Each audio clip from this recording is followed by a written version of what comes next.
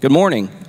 My name is Paul. I'm here to do the reading this morning. You'll find the reading in your bulletin if you received it. And today's reading, there are two sections we're going to go through. The first one is Judges, chapter 6, verses 11 through 18. The angel of the Lord came and sat down under the oak in Ophrah that belonged to Joash the Abiezrite, where his son Gideon was threshing wheat in a winepress to keep it from the Midianites.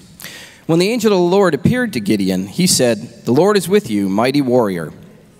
"Pardon me, my lord," Gideon replied, "but if the Lord is with us, why has all this happened to us? Where are all of his wonders that our ancestors told us about when they said, 'Did not the Lord bring us up out of Egypt?'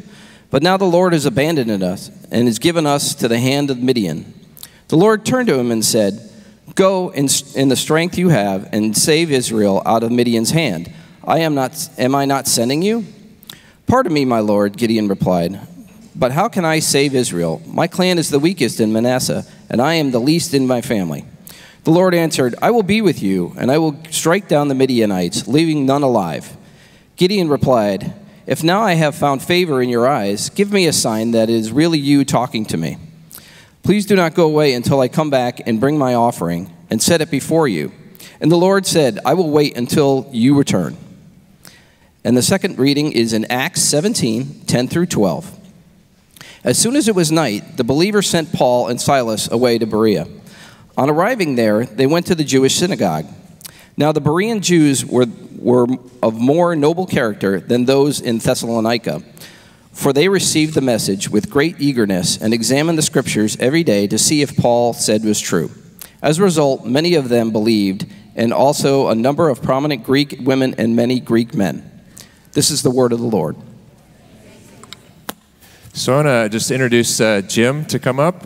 Jim is once again the pastor of the Gathering Place. He's planting a church up north, and he has blessed us to be here.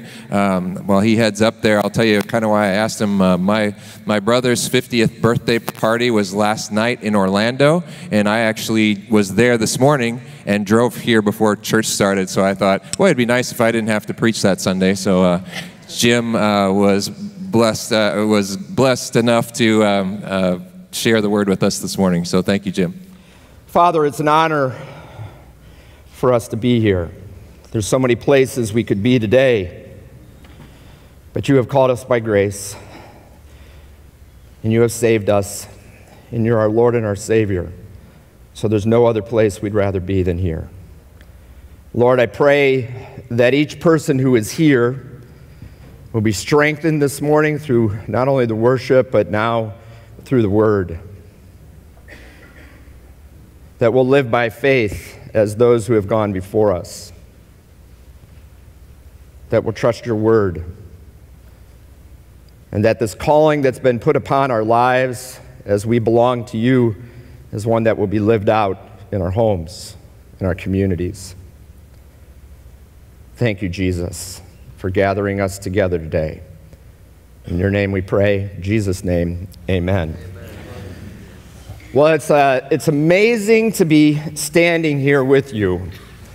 I've got a lot of emotions that are running through me this morning because of the honor and the privilege to be with all of you.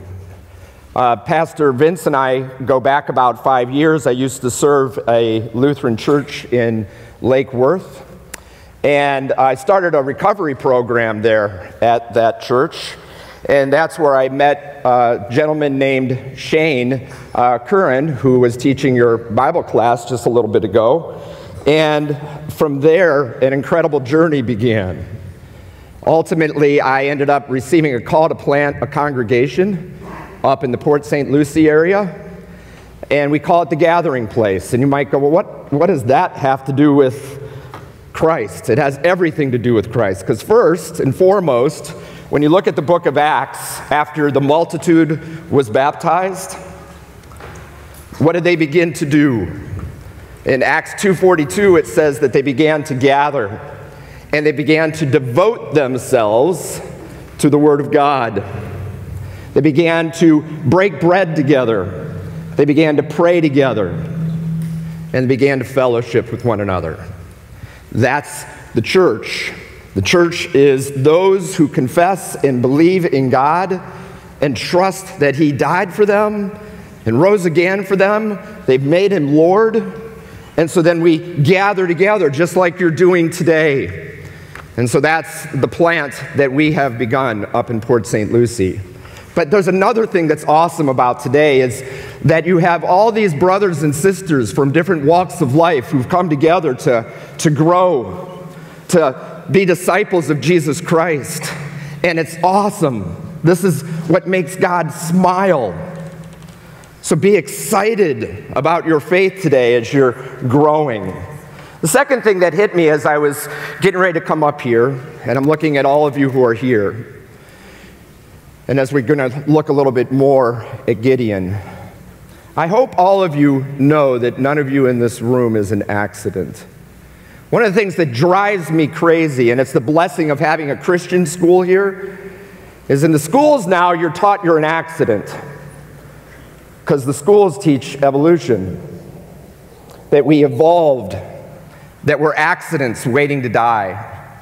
And when you see the mass chaos that's going on in this country and throughout the world, there's a reason. Because when we're apart from God, it's chaos. I'm born sinful, separated from God, living apart from Him, doing my will and not God's will.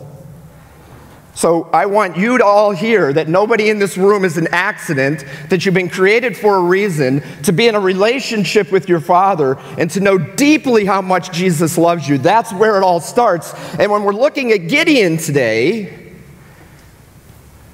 we're remembering a man that was called out to bring the people back to faith.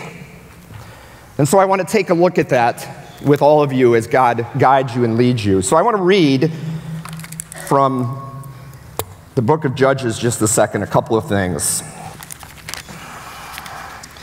So God called out Gideon, and He called him to deliver the people out of the hands of the Midianites, and he lived by faith.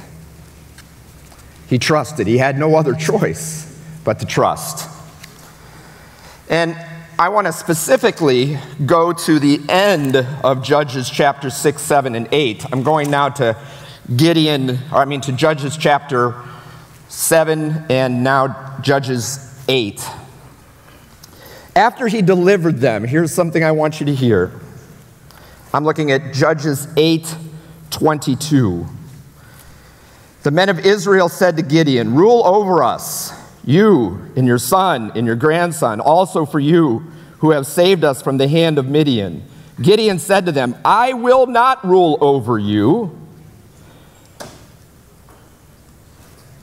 Then he says, "And my son will not rule over you. The Lord will rule over you." That's the key.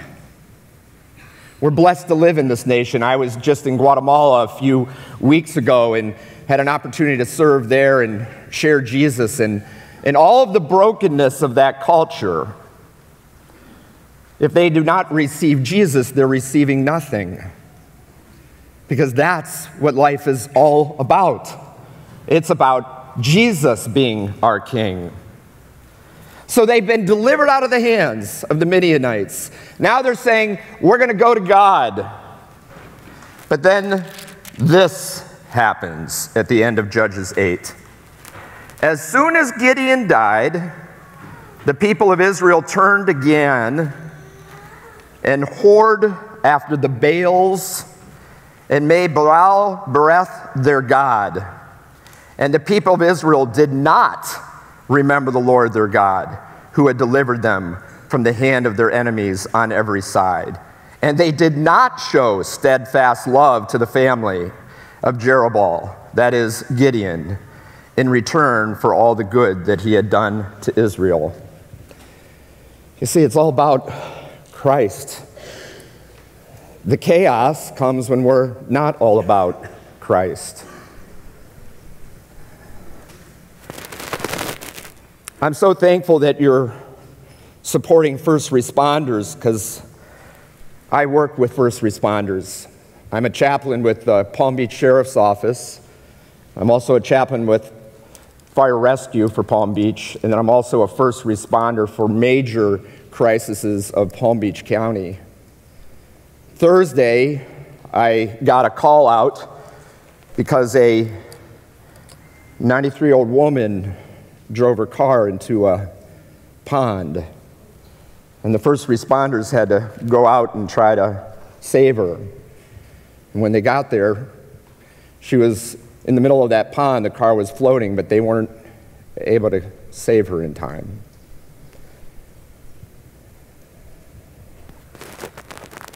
So you know what? What matters most for that beautiful woman and the men I had a chance to talk with is God. You know, I don't know when my last day is. You don't know when your last day is. But between now and then, it's to be about God. Amen? So here's another important thing. Gideon lived by faith. Hebrews 11 talks all about faith. It talks all about living by faith, and we're going to get into Hebrews 12 as well. And that's the truth. It's all about faith.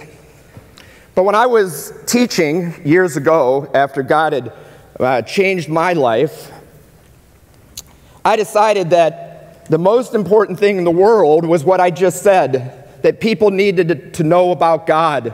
The true God, not just a God of our understanding, but the God of the universe. And it hit me so profoundly that that was the most important thing in the world. But you know where it started?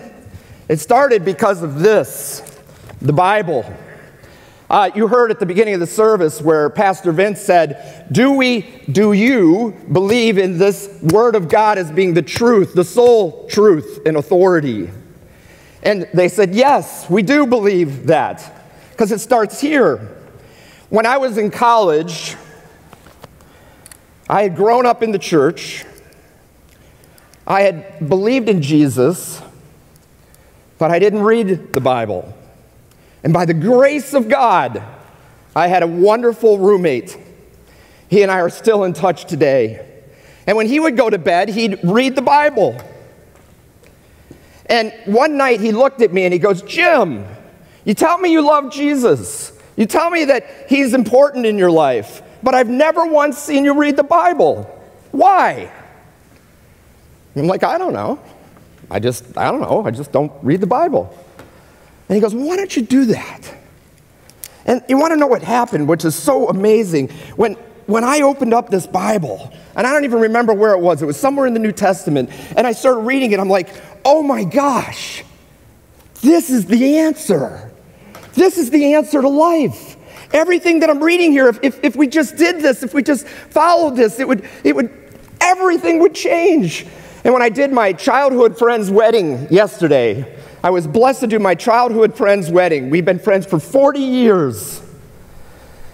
And at that wedding, my friend who has fallen away, but is just barely starting to come back, I got to read this to him and tell him the most important thing in your marriage is your relationship with Jesus Christ. You are called to love your wife to Jesus, and she is called to love you to Jesus.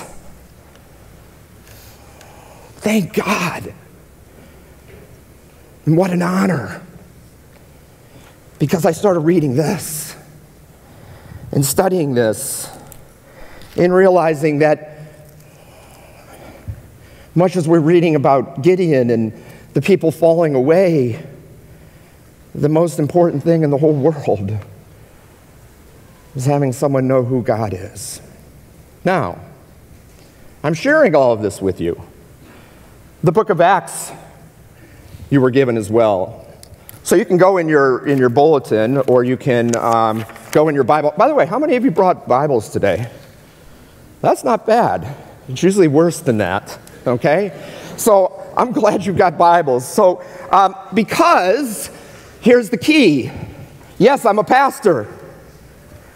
And I've studied the Bible, and I've gone off to seminary and learned it a lot. But what if I'm coming up here and I'm telling you things that aren't true? How will you know? You're trusting me to guide you and lead you as you are your other pastors who are here. We need to be grounded in this. So you're not just taking my opinion, but you're following what this says. So look what they did in Acts 17. You heard it. Acts 17, 10 through 12.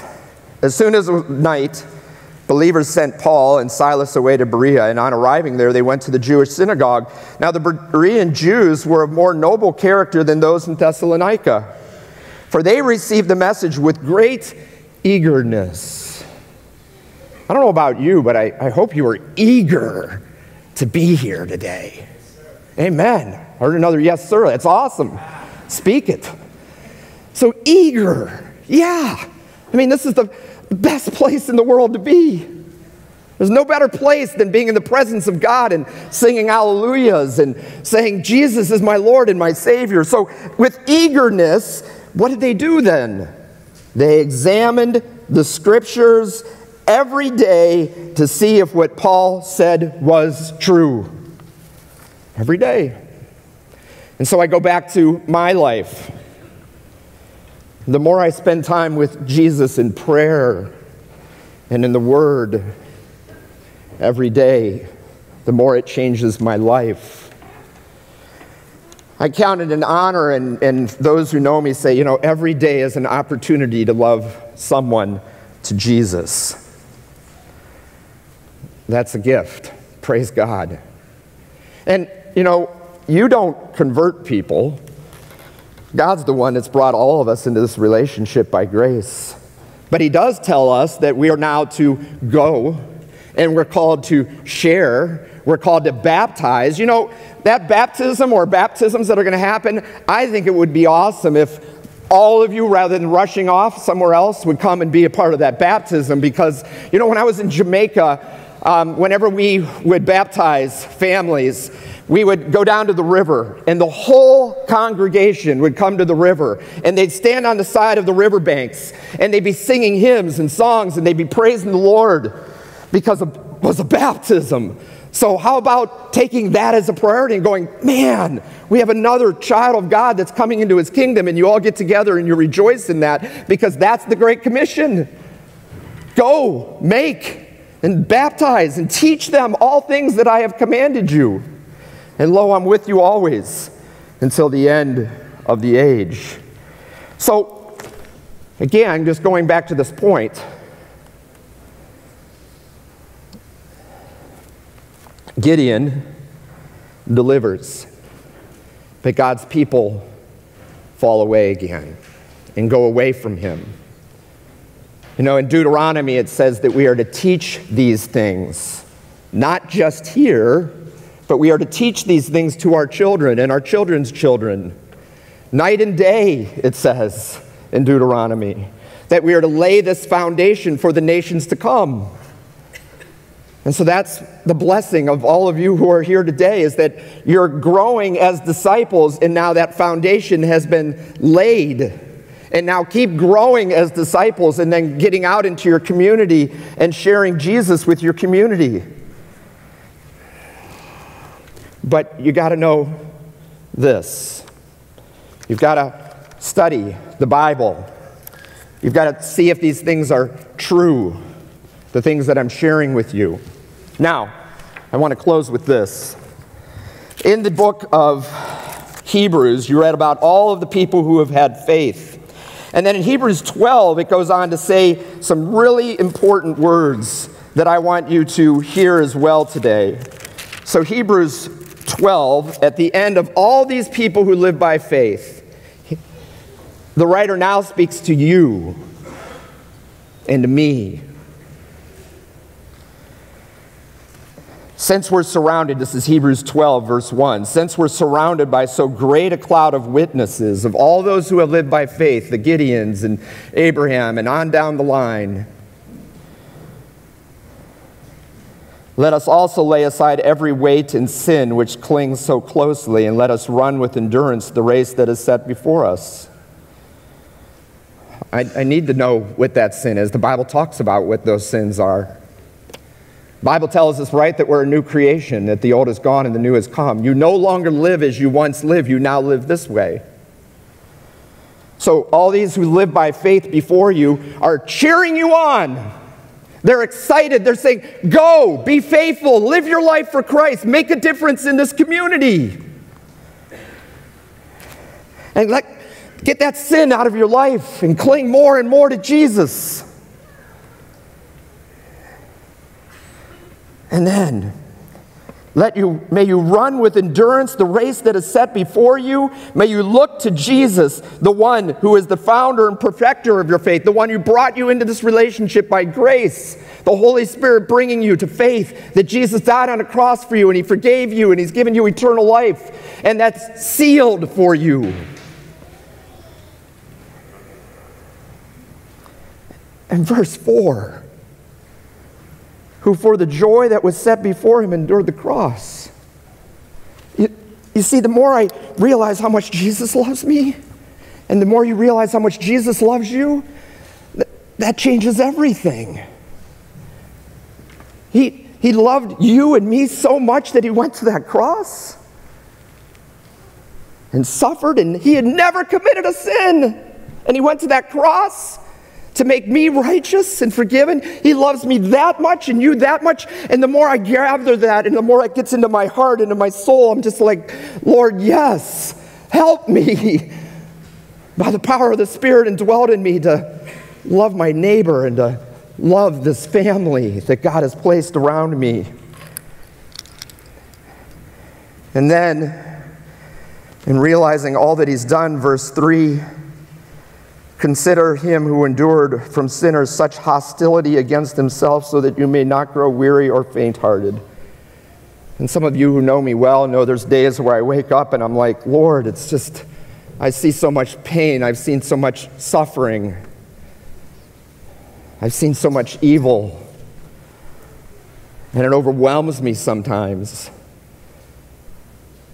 But then I go back to the Word, and the Word reminds me that there's this great cloud of witnesses, and most of all, my Lord and Savior Jesus Christ, who's saying, don't be weary in my struggle against sin. So that's what I want you to hear today. The key for Gideon was living by faith. And he's no different than any one of us in this room. We live now by faith. And because you've been saved and you know how much Jesus loves you, don't just come to church on a Sunday. I see that so often. People just come to church and then they go home and that's it. But then they're not living their life for Christ. It's one thing to know Him. It's another thing to have Him be your Lord. When He becomes your Lord, then you consult Him on everything you do. And you say, not my will, but your will be done.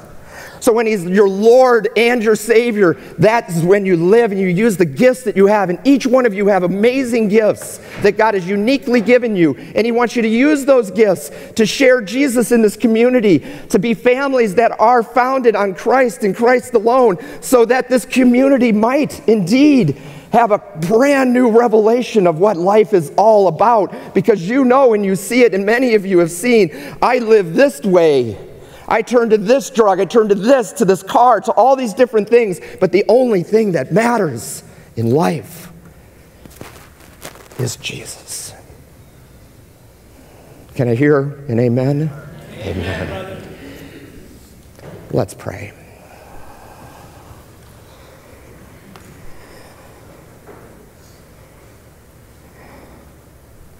Lord, I just am so humbled. Shared at the earlier service that my friend Brian and I, when we were growing up, it was a pretty broken area, broken lives, and we turned to all kinds of things that weren't of you. And yet, by the grace of God, you called me out, and you've called all of us out, and you brought us back to our perfect Heavenly Father, and we thank you. May this day not just be any day, but may this be truly a day where we're growing, and we're truly giving our lives to you. And Lord, maybe you've got more baptisms planned after this service, because there might be some people here who don't really know you, who haven't given their lives to you. You know them, and you've called them by name, and they are yours. Be with us the rest of this day. Be with this beautiful church family that is one in Christ and Christ alone. And we just pray all of this in Jesus' name. Amen. We're going to pray the Lord's Prayer, and what I'd like you to do is I'd like you to stand, and I'd like you to hold the hand of someone next to you. Remember, we're family. I think we need to remember that. We're family. We're one, right? And this is the prayer that Jesus taught us to pray as one. So let's pray together the words of the Lord's Prayer when they said, how should we pray? Our Father, who art in heaven, hallowed be thy name. Thy kingdom come, thy will be done, on earth as it is in heaven. Give us this day our daily bread. Forgive us our trespasses, as we forgive those who trespass against us. And lead us not into temptation, but deliver us from evil. For thine is the kingdom, and the power, and the glory, forever and ever. Amen. You may be seated. All right. Now, we got some more awesome things that are, this is just a great morning, because I hear an hallelujah. Hallelujah, it's great. So Pastor Casey is coming up to share a testimony, do a Q&A. So let's welcome up Casey up to, he's here. There he is.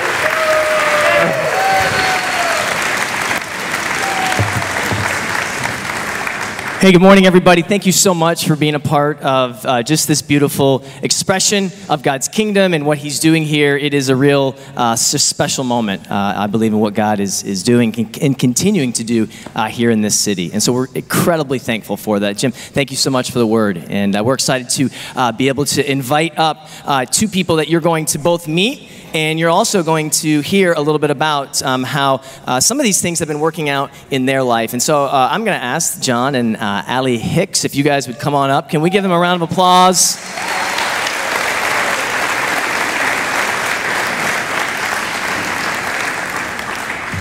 As they make their way up, what I wanted to do is I just wanted to have a moment of prayer. I think we missed a moment last week. Some of the things were unfolding sort of right before our church we gathered, but there were 2 shootings last week, and at least that we know of. And if we were to go even worldwide, I'm sure there was more just brokenness and evil that was in our presence. And so it's the church's responsibility to address those things and bring them before the throne of Jesus. And so I want to do that now, and then we'll continue on in our time together. So Father, we come to you in the name of Jesus, and I want to pray that you would do what you do best. Father, you bring life out of death, and you make much of the name of Jesus. And so, God, I pray that where there has been death, where there has been evil and sin and racism and all of the trappings that go along with this world, God, I pray that you would mysteriously and lovingly bring life where there has been death. God, would you comfort, would you heal, and would you use your church, the bride, to be the first and last on the scene, bringing your good news in the midst of this darkness. We lift those families to you. We lift those cities to you. God, we pray that your kingdom would come. In the name of Jesus, amen. Amen. Amen. Thank you. Thank you. So, hello, good morning, guys. We want to welcome in our midst, some of you may know John and Allison Hicks, and some of you might not. We have asked John Hicks to come on staff at the Avenue Church as our discipleship pastor, and so we are excited about that. Everybody wants to clap?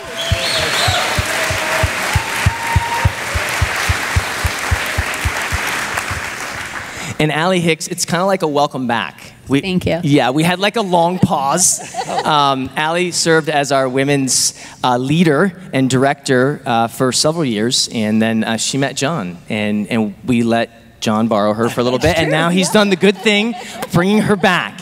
No, we're extremely excited to be able to have you guys, and John, we're really excited to see how the Lord's going to use you as you become just a pastor to leaders, build a leadership community, just provide incredible follow-up and oversight and support to what God's doing here. And so listen, we're talking about Gideon today, and we're talking about living by faith. And one of the cool things about Gideon was that it seemed like the Spirit of the Lord allowed him to do more with less.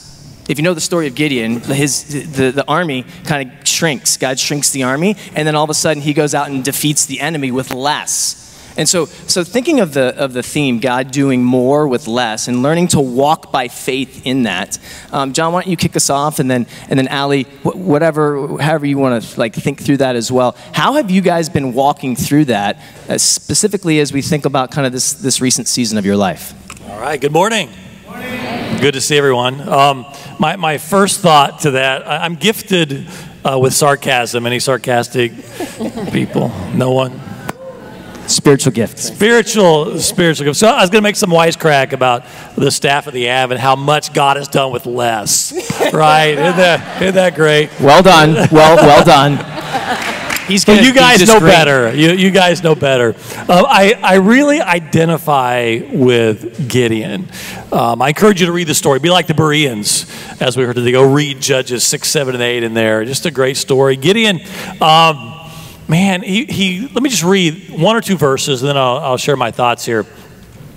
You know, God comes to him and says, I want you to deliver my people from the Midianites. He says, pardon me, Lord. Don't you like that? Pardon me, Lord. Excuse me. But how can I save Israel? My clan, my people, we are the weakest in Manasseh, which was one of the tribes. And I, Gideon, am the least in my family. Anyone feel like that? It's just like Moses. Was it last week, the week before? What do I have to offer you? Gideon was the same way. I've got the least to offer, and we see that in Gideon's life. He's out. His first assignment from the Lord. You can read about it.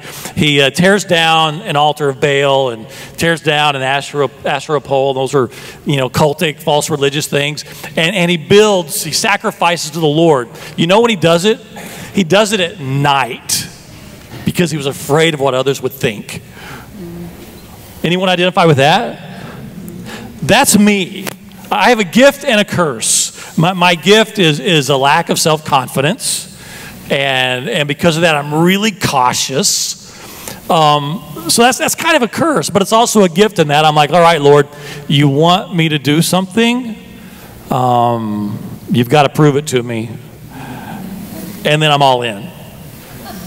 And that's what he did with Gideon. And again, read the story. So much good stuff in there. That's kind of where we are at this place in our life. I had been pastoring in Michigan for almost 18 years. Things were going well. I become, I guess, comfortable in your lane. You do a job that long, you know what you're doing. You've got your weekly schedule set. We were well cared for. We had all the supports around us that we needed. And I got married, had 3 kids. Everything was going great. And then God said, "Guess what, John? I want you to move." I'm like, what? Are you sure?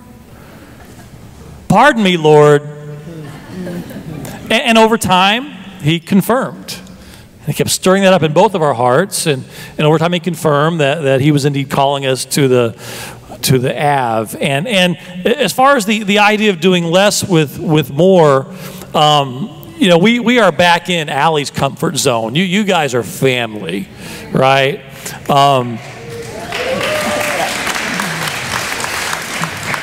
We are way outside of my comfort zone. I mean, outside. You know, different job description, different. Even though we're non-denominational now, they have different denomination. I'm Southern Baptist in roots. Any Southern Baptists here? Yeah, okay. Yeah, we got a few, and kind of weird hanging out with Lutherans and former Presbyterians, and no telling what else is going on in this room. You know, so way outside of my comfort zone. And so God's saying, you know what? Just like He did Gideon, you have to rely on me again more, like you did when you first started in ministry. And that's what happens often. You get comfortable. You develop your habits, your routines, and you're like, okay, I've got this, God. I can go through my days and my weeks without your supernatural enabling and guidance in my life.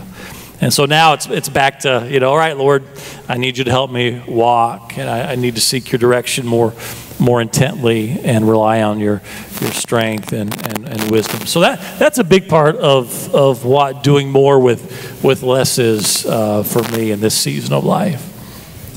Thank you. I got one. Thank you. She's got one, buddy. Yeah. We mic'd her up too. But thanks for sharing. It is sweet to be back with the Av fam and Trinity Lutheran, new fam, get to meet you guys. And we're really grateful for God's calling in this next season.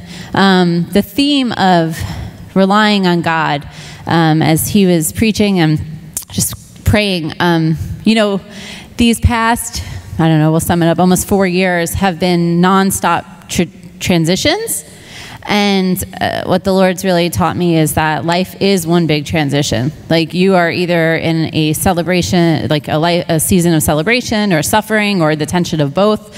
And so we have been through so many quick transitions over these past couple of years. And so I am moody. We'll call it that. I am emotional. I am the Psalms. He can vouch. I mean, those that know me know. That is how God created me, but also who I am, and mixed in flesh and sin in there. And so with that, the Lord has reminded me that he is constant and that he is not moody. His feelings for us are fixed.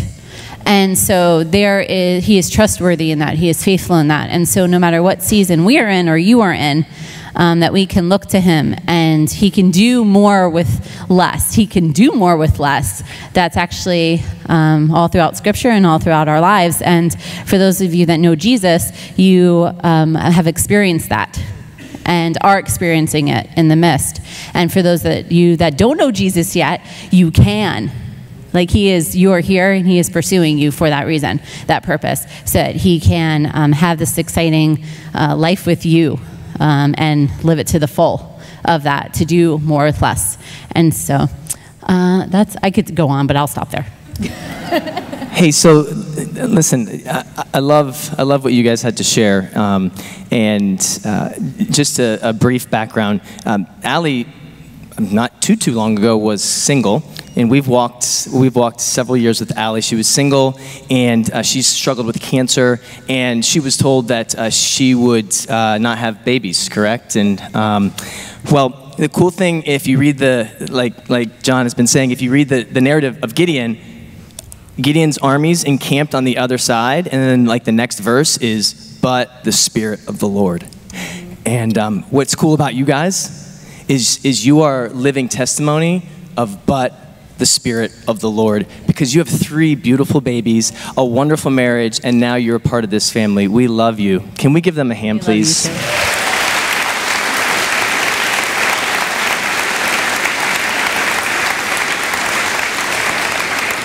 So I'm going to invite the worship team to come back up as we prepare to close, and we're just going to open this moment up now, and I would invite you two, if you would be willing to receive a few people for prayer. I'm going to invite the prayer team to come on up, and we just gather, and this is a moment for you to come. There'll be a song behind us, so some of you may want to sing that song in response.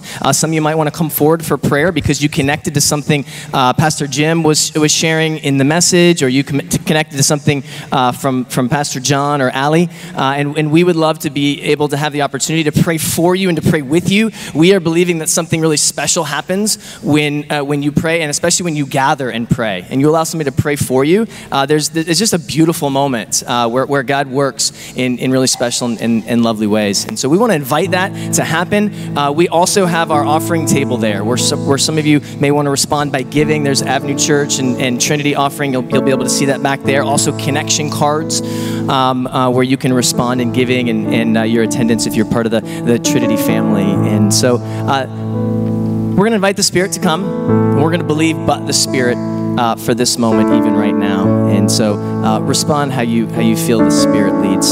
Father, we do invite your Spirit, and we commit this moment unto you in Christ's name. Amen.